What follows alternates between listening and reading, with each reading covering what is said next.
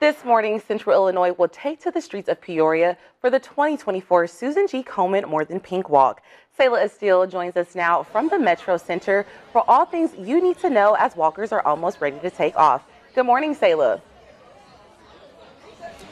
Good morning, Imani. I'm here at the More Than Pink Walk joined by Leah Grubner, who's a 6-year cancer survivor. Leah, tell us just some more about yourself and tell us about your story.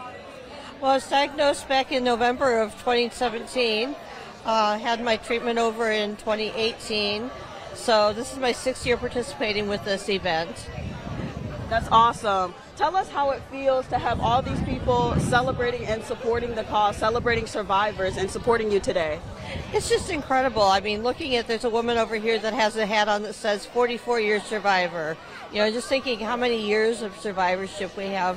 You know, and there's just such, fellowship with everybody here. Yeah, talk about Susan G. Komen and how they've helped as a resource for you and how they've been supportive to you. I'm a member of the Komen Cafe group. It's kind of a support group for breast cancer survivors, and so, we share, our highs and our lows that we've been through. We welcome new survivors, and it's just an awesome group. That's awesome. Did you come here alone? Do you have family and friends here with you? Well, I'm here with my team from Salem Lutheran Church. My husband's here with me today. That's awesome. And what are you looking forward to most about today? Just spending time with fellow survivors. That's awesome. So what are your plans today besides the walk itself?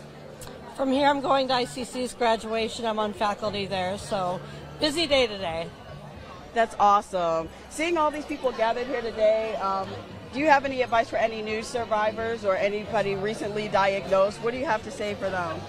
Reach out to Komen, become a member of the Komen Cafe. There's a lot of good information you can get from those ladies. And, just a shout out to the gentlemen out there. This is not just a disease for women. My only family history was an uncle.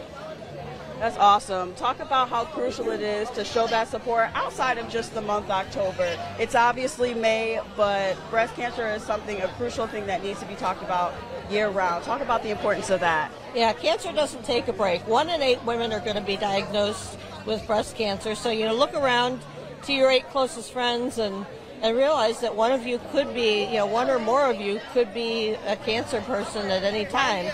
It's not really discriminative of age or anything. That's awesome. That's awesome. Thank you so much, Leah. We appreciate it. As you see, plenty of people have came out to support. Thanks so much. Imani, back to you.